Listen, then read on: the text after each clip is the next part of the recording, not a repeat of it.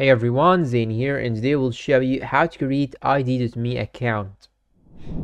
Now the first thing that you should do is to simply go to this official website v.o.com. Then you should click on sign in on the top right side, and now you'll have to choose ID.me, and after that here you'll find this section. You'll have to enter the email and password and confirm the password. And you need to know that the password must include at least 8 characters, at least one uppercase letter, at least one lowercase letter, and at least one number, and do not include common phrases or repeated characters like ABC or 111, personal dates like your birth date, parts of your email address, parts of the same password you use for other accounts like your bank account or email account. After that, it will ask you to enter the 6-digit code from the email. Now you want to know what is multi-factor authentication. Multi-factor authentication is an extra layer of protection on your sign-in account. It helps us make sure that you are trying to use your account and not someone pretending to be you. Choose the most secure methods you know you will be able to use.